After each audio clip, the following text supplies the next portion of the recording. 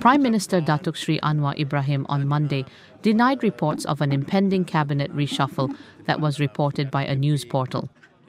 After officiating the Malaysia Commercialisation Year 2024 in Kuala Lumpur, Anwar told reporters that the news reports are a serious matter and he had not heard about any plans to change his cabinet lineup.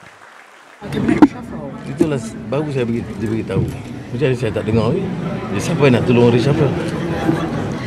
Adakah mungkin ada tak, siapa yang nak tolong reshuffle?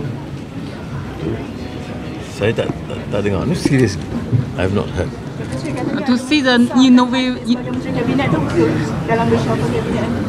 Boleh jadi lepas pilihan raya, insyaAllah. And what do you think of?